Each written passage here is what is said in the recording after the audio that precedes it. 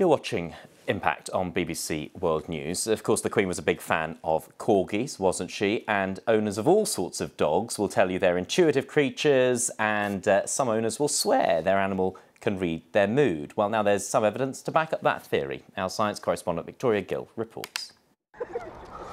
Our canine companions come in many sizes, shapes and personalities, but they all seem to share a common sensitive trait.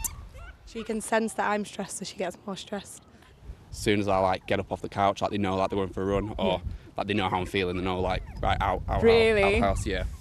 Many dog owners will tell you that their pet can sense their mood, but now there's some evidence to suggest that they can smell our psychological state. Can't you?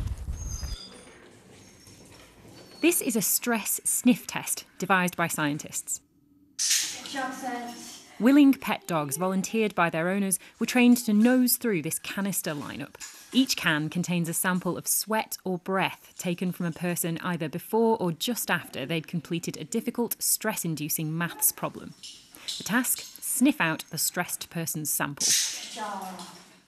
Soot is one of our study dogs. She's a 3-year-old mixed breed and she's a rescue dog and she's absolutely gorgeous. This is Herbert. Oh, they do look kind of similar. They do, don't they?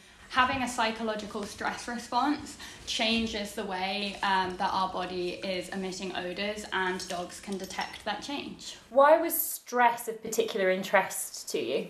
I think it's just really interesting to kind of confirm that alongside everything that we're aware of, there are these kind of more subtle cues that we might be emitting that dogs are picking up on.